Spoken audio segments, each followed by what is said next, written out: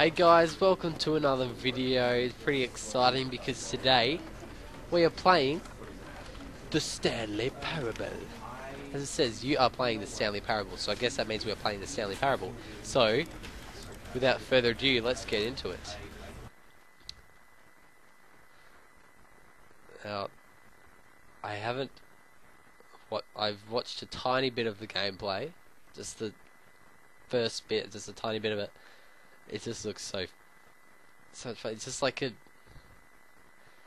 it's a really sort of different game to all those other games. Like, it's so unique. It's probably the most unique game I've ever heard of, I guess. Sounds a lot of fun. The demo was cool. The demo was really cool. But just like pretended that they stuffed up. I mean, not that. That's just being sarcastic about it being pretended. How they stuffed up the whole demonstration. I thought it was really, really cool. But yeah, yeah, I'm really excited to play. So if you guys would like to play it, go onto Steam. It's only $15, and it looks like it's well worth it. It's got quite a good rating on things. This is the story of a man named Stanley. Stanley worked for a company in a big building where he was employee number 427. Employee number 427's job was simple. He sat at his desk in room 427 and he pushed buttons on a keyboard. Orders came to him through a monitor on his desk, telling him what buttons to push, how long to push them, and in what order. This is what employee 427 did every day, every month of every year. And although others might have considered it soul-rending, Stanley relished every moment that the orders came in, as though he had been made exactly for this job. And Stanley was happy. And then one day, something very peculiar happened. Something that would forever change Stanley. Something he would never quite forget. He had been at his desk for nearly an hour when he realized that not one single order had arrived on the monitor for him to follow. No one had showed up to give him instructions, call a meeting, or even say hi. Never in all his years at the company had this happened, this complete isolation. Something was very clearly wrong. Shocked, frozen solid, Stanley found himself unable to move for the longest time. But as he came to his wits and regained his senses, he got up from his desk and stepped out of his office. All of his co-workers were gone. What could it mean? Stanley decided to go to the meeting room. Perhaps he had simply missed a memo. No matter how hard Stanley looked, he couldn't find a trace of his co-workers.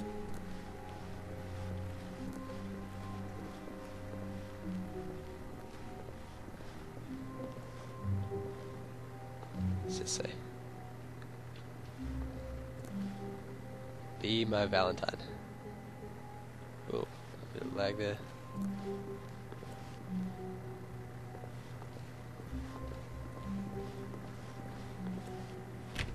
Stanley went around touching every little thing in the office, but it didn't make a single difference, nor did it advance the story in any way.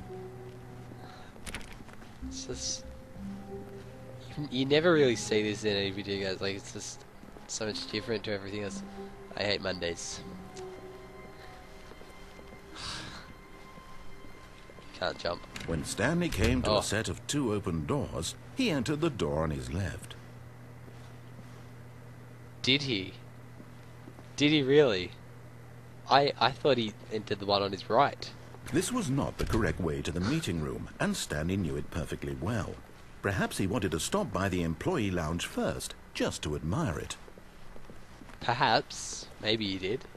That's probably why he went there. Ah, yes. Truly a room worth admiring. It had really been worth the detour after all, just to spend a few moments here in this immaculate, beautifully constructed room.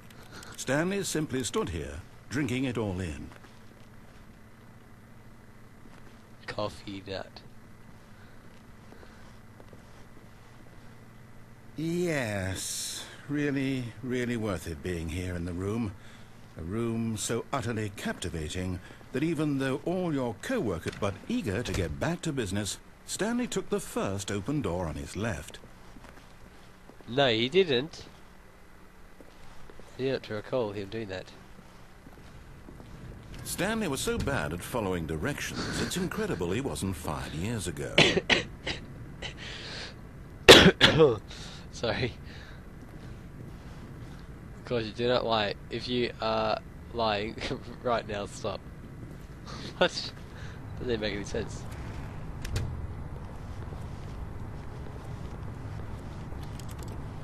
Swipe my card, swipe my card, swipe my card. Can I chair? No, I can't jump. I said, can I chair?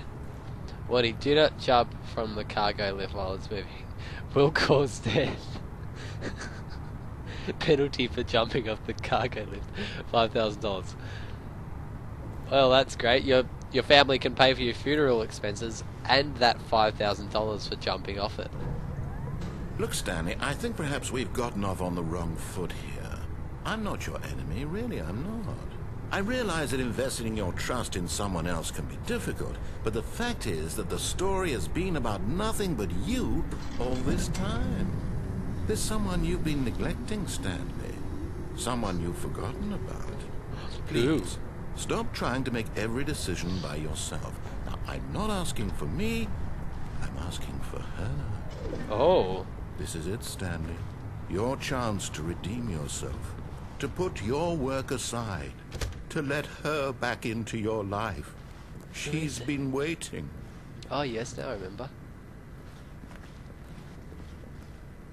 Let's just see stuff around with him. It's pretty funny. Oh, how he's clicking. How he's clicking a keyboard. Whoop. He's clicking a keyboard, but not actually clicking anything.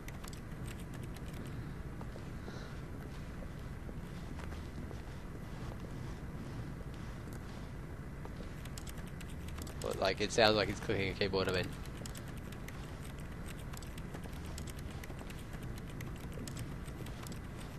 Oh man, it's really dark.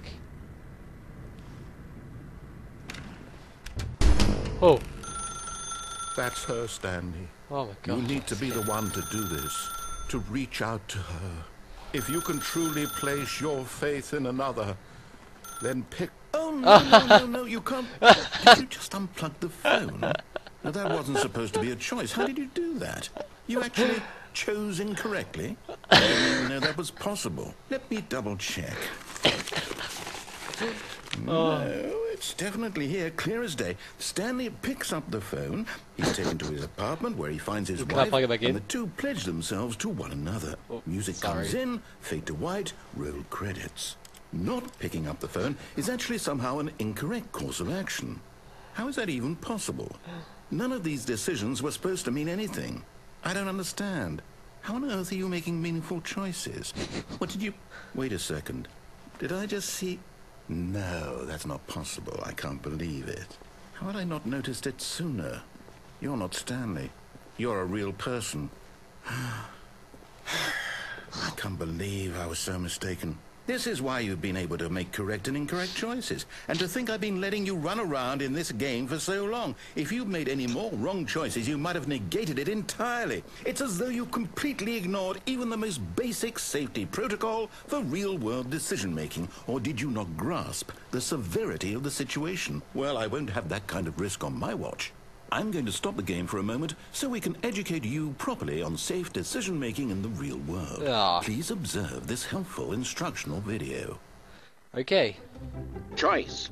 It's the best part of being a real person, but if used incorrectly can also be the most dangerous.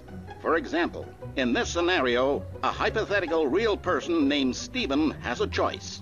He could spend years helping improve the quality of life for citizens of impoverished third world nations. Or he could systematically set fire to every orphan living in a 30-kilometer radius of his house. Which choice would you make? Remember that unlike here, the real world makes sense, and at no time should you make a choice that does not conform to rational logic. If you find yourself speaking with a person who does not make sense, in all likelihood, that person is not real. Allow the person to finish their thought, then provide an excuse why you cannot continue talking. Turn to a partner and practice saying, "My goodness, is it 4:30? I'm supposed to be having a back, sack, and crack."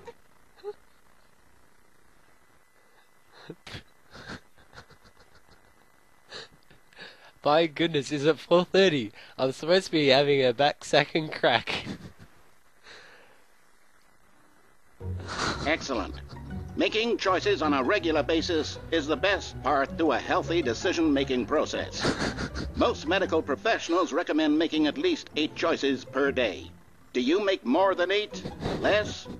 And finally, if you begin to wonder if your choices are actually meaningful and whether you'll ever make a significant contribution to the world, just remember that in the vast infiniteness of space, your thoughts and problems are materially insignificant, and the feeling should subside.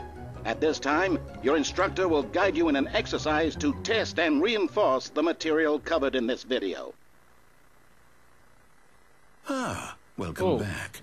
You may have noticed that this room has begun to deteriorate as a result of narrative contradiction.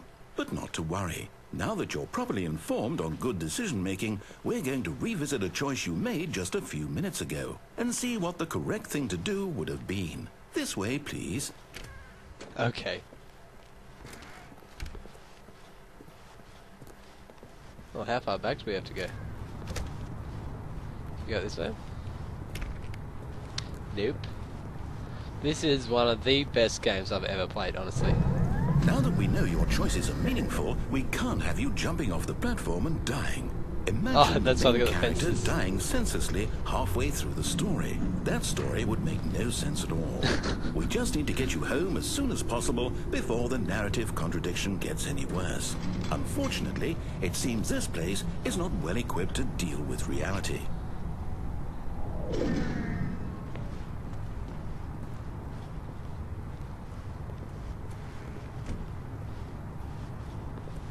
How far back we go? Oh, we're gonna go all the way back to where I chose the room, I reckon.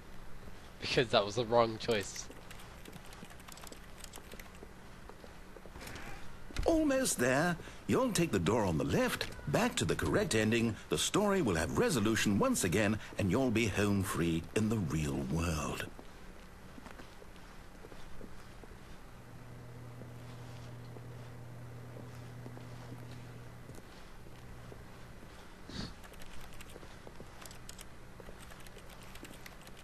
You click that keyboard, Stanley. Oh, what? Now remember, all you need to do is behave exactly as Stanley would. That means choosing responsibly and always putting the story first. I'm quite sure you'll be up to the task. Just follow my lead and you'll be fine. All right. When Stanley came to a set of 2 open doors, he entered the door on his left. Left. Oh, no. No! Why did you do that? Quickly, hurry back in the other direction. Perhaps we're not too late. Oh my god, this is the coolest game I've ever played.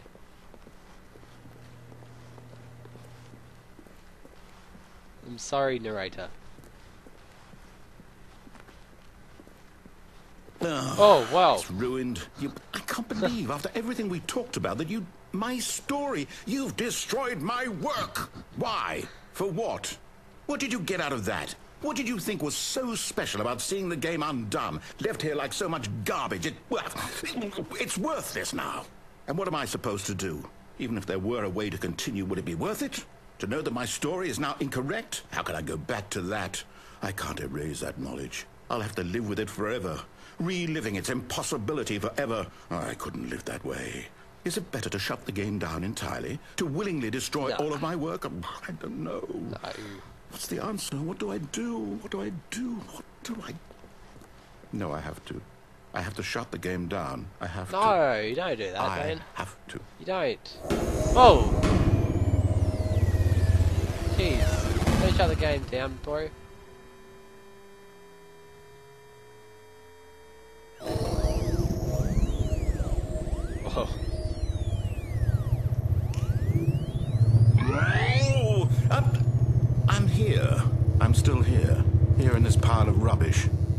you. You, who thought you were so clever. Now look where we are. My entire game is destroyed. It was the only thing in the world that was mine, and you've run it into the ground. What, did you think that would be funny? You just had to see? Didn't I impress upon you how important it was to be like Stanley? He actually knows how to do what I tell him to. He understands that if I say to do something, there's a damn good reason for it. That thought hadn't even occurred to you, had it? That there's a world outside of you? You're a child. Oh, my story. Sorry. If you'd just gone through the door on the left, you would have seen it. There was a whole underground facility. You would have destroyed it and been victorious. It would have been so perfect. I worked so hard on it. I tried so hard. What the hell? Behave exactly as Stanley would. That means choosing responsibly and always putting the story first. I'm quite sure you'll be up to the task. Just follow my lead and you'll be fine. All right. When Stanley came to a set of 2 open doors, he entered the door on his left. What the hell happened?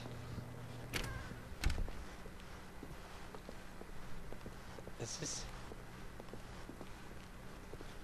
Yet there was not a single person here either. Feeling a wave of disbelief, Stanley decided to go up to his boss's office, hoping he might find an answer there.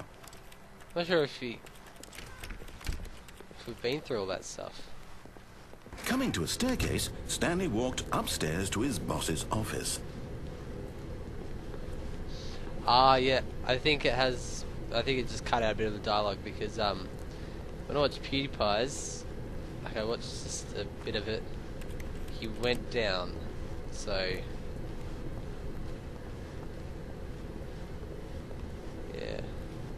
yeah, this is the one that he said looked like Mr. Burns' office. Oh, it's different. Stepping inside his manager's office, Stanley was once again stunned to discover not an indication of any human life. I am the most shocked, boss. unraveled, Stanley wondered in disbelief who orchestrated this, until he saw the door with a voice receiver next to it. Surely behind this door lay all the answers to his questions. And beyond all probability, he knew the passcode. He had seen it on his boss's computer just last week. Night Shark 115. Was this the code to open the door? Would it still work? There was only one way to find out. Stanley had been trained never to speak up, but now he would draw from within himself the courage to face the unknown. He drew a sharp breath and then spoke the code. Night Shark 115, was it? Night Shark 115. Night Shark 1... Stanley spoke the code. Night Shark 115. Night Shark. He spoke it into the receiver, right there on the wall. Night Shark 115. Night Shark 1... I'm sorry, is there a problem? You didn't mishear me, did you? Please speak the code into the receiver. Otherwise we can't get on with the story. This is a crucial step. Night Shark 115. Okay, fine. You're not going to do it. But you know what? It's pretty humiliating to bring you this far, only for you to suddenly decide you have better things to do. I asked you for this one single thing, for your respect. The kind of respect Stanley shows for his choices. He knows what it means to take a story seriously. If you didn't want to see what I had to show you, then why did you come here? You had a choice, you know. You could have gone through the door on the right. You could have done whatever the hell you wanted over there. Why did you come this way? Speak. Say something to me. Explain yourself, you coward. When Stanley came to a set of 2 open doors, he entered the door on his left. What the hell? Oh my gosh. Stanley? Hello? This is absolutely crazy. Is everything okay? Stanley, please. I need you to make a choice. I need you to walk through the door. Are you listening to me? Can you hear me? Is everything all right? Stanley, this is important. The story needs you. It needs you to make a decision. It cannot exist without you. Do you understand me? Well. Whatever choice you make is just fine. They're both correct. You cannot be wrong here. We can work together. I'll accept whatever you do. I simply need you to take that step forward, please. Choose. Do something. Anything. This is more important than you can ever know. I need this. The story needs it. So, you hear me? Are you there? Are you listening to this? Stanley, are you there? Okay. It's okay, I can wait. You need time to decide. Time to make sure your choice is correct. That is the best choice. That's all right. I'll wait for you to decide what's the right thing to do. Take as much time as you need.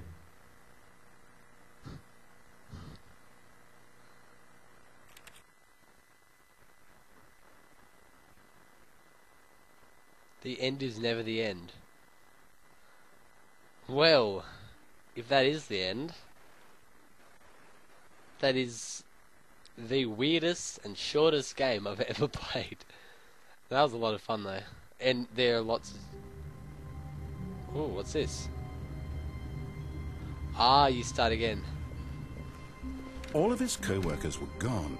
What could it mean? There are just so Stanley many decided to different go to the endings and meeting stuff room. like that. Perhaps he had simply missed a memo. It's sort of like a game where you have to go through and complete the whole thing, I guess. But yeah, thank you for watching my first game. It was pretty crazy, and I'll make another one soon. Yeah, so thanks for watching, and I'll see you next time. Bye.